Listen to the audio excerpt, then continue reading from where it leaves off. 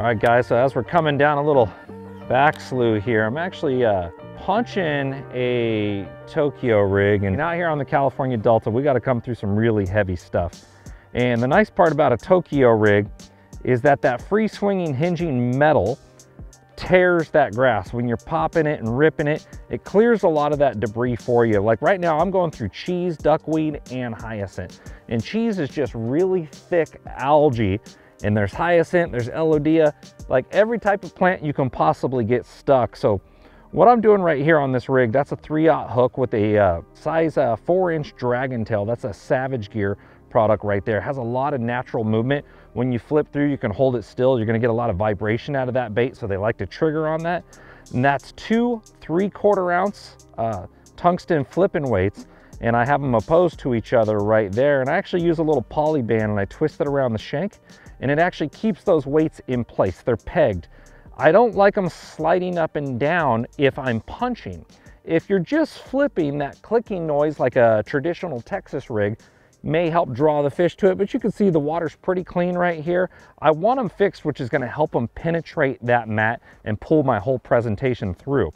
Bottom's kind of silty right here, so what happens is as it penetrates through, that sinks down into the mud, and then that little dragon tail right there is completely exposed.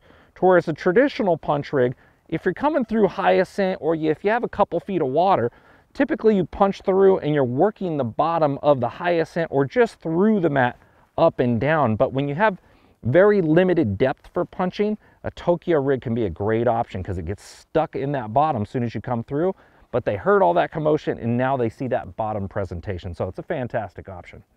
So when I say that Tokyo rig gets caught down in the mud and that bait's exposed like this dragon tail's made out of Duratech, which is that real buoyant, real tough product that has natural float to it. So it's kind of like the best of both worlds. You guys know about those floating Ned rigs? Similar to that, but it's gonna drop down there and really stay in an upright position instead of just flopping on the bottom. With all those extra ridges right there, just holding tension on your line alone is gonna get a lot of natural quivering motion out of that bait. Now you'll notice something too when I'm throwing this Tokyo rig in there. If, you know, this floating vegetation here, this is all hyacinth, and what you're gonna notice is I'm trying to throw at the base of the tules in conjunction with the hyacinth, right where they come together.